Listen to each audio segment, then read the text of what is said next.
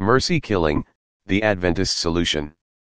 The topic of this article, authored by Andy Roman, is something I have covered more than once before, but this is the second time I am using some of his clips to illustrate what took place on October 14, 2019.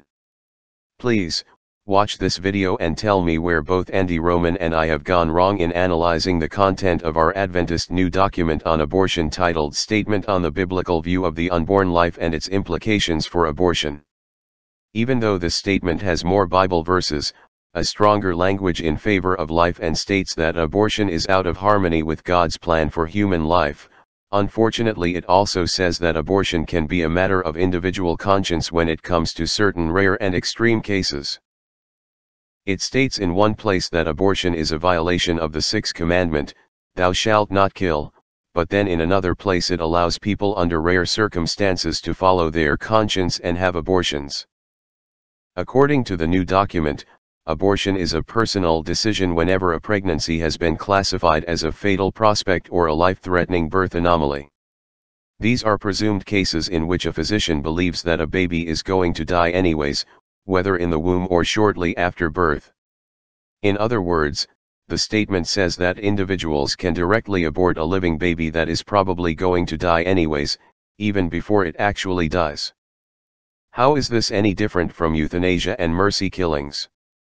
Euthanasia is basically defined as ending the life of someone who is going to die anyways.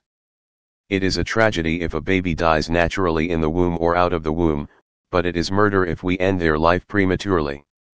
There is no gray area on this. These exceptions that allow for abortion in Section 6 are being done for middle ground, political expediency, and not on the basis of moral principle. Do you believe that the position of the Adventist Church is in line with what the Bible teaches about the killing of unborn human beings? Take the case of Down syndrome children. No Adventist I know would consider taking the life of a child affected by this congenital defect. If it is morally wrong to deprive a Down syndrome child of life after it is born, how can we justify doing so prior to the birth experience? How can the Adventist Church justify the abortion of Down syndrome children before birth? Our Adventist Church is against euthanasia, but justifies the killing of unborn children with birth defects. How can we explain this? The argument that pregnant women should be free to choose between life and death for the unborn is deceptive. Would we apply the same argument to rape, or stealing, or the sexual abuse of children? Did Jesus approve this in his encounter with the woman caught in adultery? Did he say to the Pharisees, "This woman has the freedom to choose"? Did he not tell her, "Go and sin no more"? Isn't this the answer the Church should give to those defending the sinful practice of abortion? Section 6 of the Adventist abortion document is a blatant compromise with sin and should be deleted before it is approved by the next General Conference session. The Lord cannot bless what he has cursed. This day I call the heavens and the earth as witnesses against you that I have set before you life and death, blessings and curses. Now choose life, so that you and your children may live. Deuteronomy 30:19.